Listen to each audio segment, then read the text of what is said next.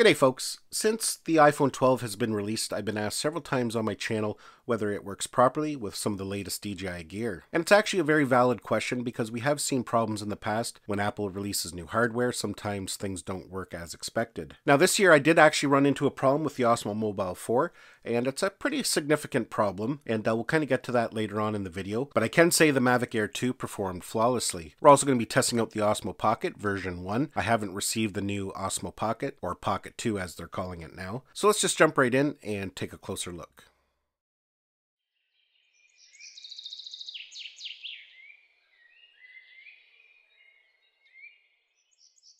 So let's start with the Mavic Air 2 here. One of the questions I have been asked is whether this new phone with the new flat edges will fit inside the controller. You just have to make sure you have it all the way pressed back, so these lips here on the controller go over top of the frame. Right now I have the Apple silicone case installed, and you can see there with the case it fits with no issue. Now some of the other cases that are available, perhaps from OtterBox, they're a little bit thicker, they may not fit. I don't own one, so I don't have any way of testing that. And whether you choose not to use a case, of course it's going to fit the same way. So over the last couple days I have taken it for a few flights with the iPhone 12 Pro, so let's take a look at that footage now. So we're just going to do a quick test with the new iPhone 12 Pro and the Mavic Air 2. We're going to see how well the DJI Fly app runs on it.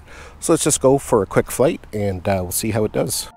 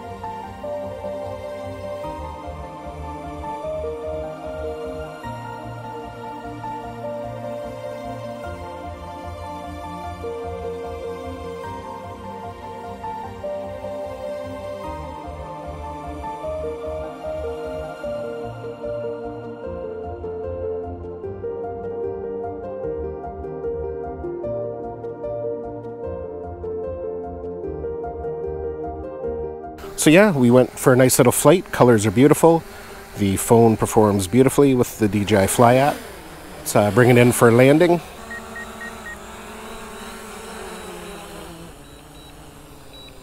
There we go.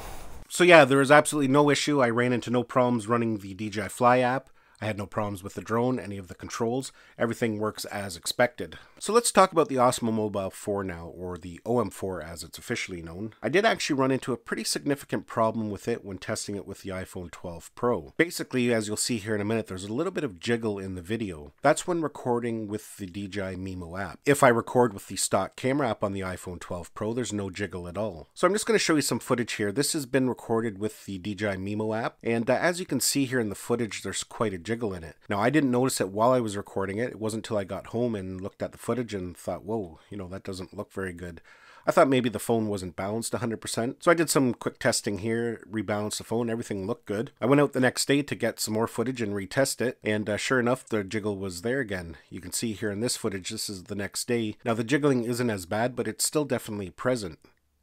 It's like you're almost walking handheld with the phone, that kind of movement you can sometimes get. Now, if we compare it to this footage here, this footage was shot with the stock camera app on the iPhone 12 Pro. You can see that jiggling isn't there. It actually looks nice and smooth. Looks really good. So I'm not exactly sure what the problem is. Maybe it's something to do with the way Apple has changed how it is stabilized. But definitely there's something going on there. Now, like I said, maybe it's just my unit. I'm not 100% sure. Now, if any of you watching this video has an iPhone 12 Pro and the Osmo Mobile 4, I'm curious to know how your user experience has been. Have you noticed any issues with it? Now, other than the shaking video, everything else seemed to work fine. The zoom capabilities functioned as normal, as well as the shutter button when you press record.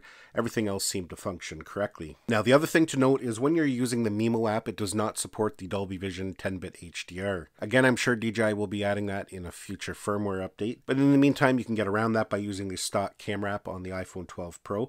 then you're able to film in full Dolby Vision 10-bit HDR. And the last thing we're going to take a look at here is the Osmo Pocket. I tested this out a few times with the iPhone 12 Pro and it seemed to work just fine. So we've got the Mimo app running there, and we'll just go ahead and we'll plug it in. There you can see it picks it up right away.